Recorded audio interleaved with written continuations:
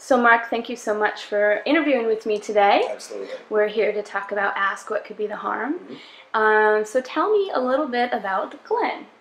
Glenn is basically the head of the Association of Serial Killers. He's the founder and the originator of the group, and he gathers, kind of handpicks all of these serial killers one by one to be in this group, and he eventually picks out our lead character in the series, which sets the whole series into motion. Right. Yeah. So now, in speaking with Julie Simpson, the creator and director, Yes. I know some of you guys have a little bit of a backstory that she may have shared, but for the most part, you don't really know much, right? Yeah, she's being very secretive. So did she share anything with you at all about Glenn? Or? She didn't share a lot with me. She seemed to be very purposeful. Yeah. In doing that. I think she's, she told me, she just kind of hinted to me. She was like, "There's a lot coming down the pipe with Glenn." Right. And even the stuff that she did tell me, I'm kind of like, well, I don't think I shouldn't really tell it because they're reveals for things later down the line. Yeah. That happen in the series. But the way she wrote him, was very clear. The read that I gave for the character in the initial audition really didn't change from what I think is going to be on screen. When I read the part, I had a very clear, no, this is who this guy is, this is what he sounds like, this is what, this is how he carries himself, this is who he is. I had a very, very strong feeling for who the character was, so it's pretty much stuck that way from beginning to end. So. And that's one of the things I was going to ask you is, what attracted you to Glenn? There's a stillness to him there's a stillness and a calm to him that I really like. There's almost, he's kind of a gentleman. And I thought that was a very interesting take on the character, on the whole idea of a serial killer, like this person who's kind of like, no, we can carry ourselves with dignity and with self-respect and with creativity, and even though from a comedic standpoint, it is very funny in that fact that he is very actually kind of pleasant and very kind of kind to a certain extent. There was / is this undercurrent for Glenn that is sinister, and that he can be, if needs be, vicious. Right. And will be. Right. If he has to be.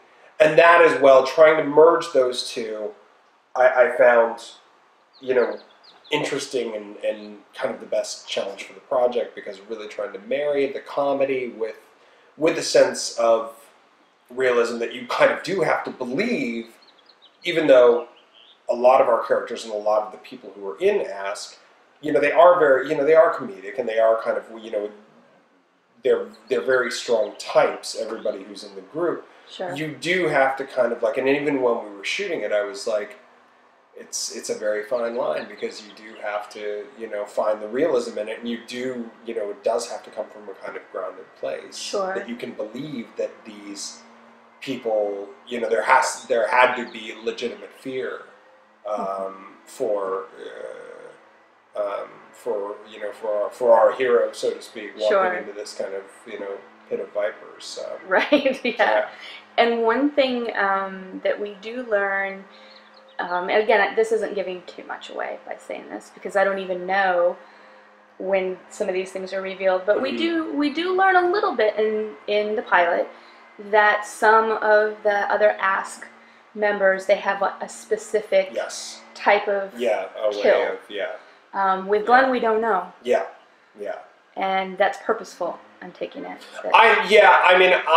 Again, it's one of those things with Julie that she's kind of hinted to me that it's going to be kind of down the line, that there's going to be a reveal for that. But I also get the feeling, you know, and I talked to Julie about this at one point, I was like, I kind of get the feeling that he's the master of all, you know, he actually is kind of a jack of all trades and master of all trades to a certain extent. Of like, he knows how to do them all. Like, and that's, I think, I said at one point that I was like, I really think he kind of looks at killing as an art form, and that, you know, all these different methods that you can kill people with are just different colors in the palette. Sure. And depending on what you use, it can actually be very beautiful. Right.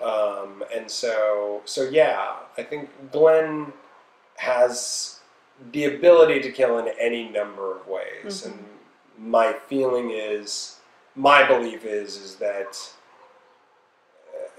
when he does kill, how he kills is very quiet.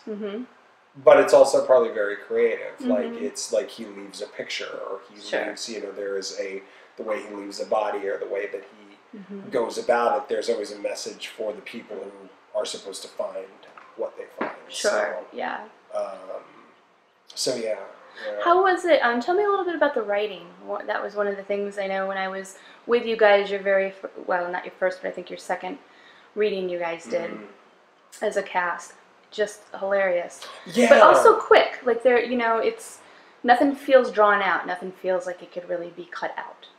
Yeah, I mean, I think, you know, all of us, when we did the read, and I think, again, I think in one of the other interviews, they went with all of the actors together, we kind of talked about this, in that, you know, because web series and because, you know, the internet and everything is becoming so popular, and because it's becoming so, you know, the amount of content is just kind of, you know, burgeoning out of control to a certain extent. So many of the projects that all of us get, you know, you know as soon as you read the script, it's like, no. You know, it's like, or you'll go to a first read and you'll get the cast and you'll go like, no. Yeah. And this was one of those ones that when we all kind of said this, that we were like, we read the script and it was like, huh, this actually kind of works. I don't even know how this kind of works, but it does work. Yeah. And then we all got together and like the cast was like, we were like, this is perfect. This is like kind of perfectly cast. Everybody really kind of seems perfectly at home in the role that they've been cast in. Right. And so it's a nice marriage. Yeah. And Julie, you know, she's written a very streamlined script. There's not a lot of fuss. You know, there's not a lot of extraneous stuff. Everything's there kind of pretty particularly for a purpose. Right. That I can see. Yeah. And it's just clean. You know, it's like, it's just clean and it's believable. You know, it's like, even though it's a comedy and even though it's, you know... Dark. Well, it's both dark, but it's like, I mean, that's the thing. It's like, it's dark, but it's also kind of a screwball comedy. I mean, it really is kind of very, you know, in the vein of like, you know, those 70s, like, you know, Chevy Chase type films and stuff like that, where you get this character who's just kind of like a fish out of water. Right. And... you know, the way Adrian plays the role, it's perfect because it's just, he really is. He's completely, you know, just frenetic and out, you know, he's just, you totally buy it. Sure. And so that's the thing. It's like, I think she did a really, really great job of marrying a humor that, yes, it's very dark, but at the same time, it's also very kind of wacky. Right. Which is not easy. You know, it's not an easy task. It's not easy to do, but I think she did a great job with it. I do too, yeah. Tell me a little bit about working with the other cast. I mean, obviously, so much of your work has been with Damien, who's Adrian. Yeah, exactly. But you, I mean, gosh, I think you were there every day pretty much, yeah. for filming, so. I mean, all of them, everybody in the A.S.K group, I mean, it just fit. Yeah. Everything just fit.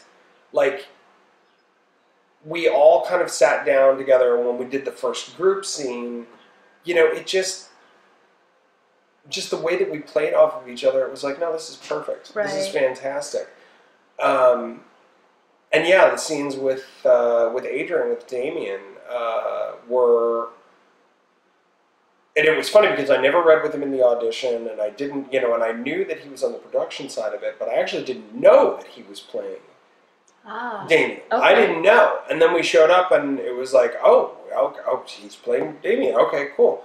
But we sat down and I mean, from moment one, like just the first moment that we read, it's like our styles are very similar. Our pace, I think, is very similar. How we read comedy is very similar. And it's fantastic. Yeah. When that happens, you know, it doesn't always happen. I was just going to say that. Yeah, it doesn't always happen. You know, I mean, sometimes it can really, you know, it can really just be a grind of trying to find a rhythm and a pacing. And Adrienne and I just completely, from moment one, and all of our scenes fell right into pace with each other. It was like a piece of cake. It wouldn't even work. You know, it's like, which you love. You know, whenever that can happen, it's like, oh. When you don't have to do a million takes. I would have guessed you guys have known each other for years. You know. It kind of felt like that. Yeah. It kind of felt like we had, at the very least, worked together before and stuff like that. But it, you know, none of us had. You know, so we got lucky. You know, it's like the creative gods were kind to us. So, right. Yeah. Well, you were phenomenal as Glenn. Thank you. You are, not just were, are. Thank you. And I'm really excited for people to be able to experience you guys and see this. So, well, thank you so much for your time today. Absolutely. Thank you.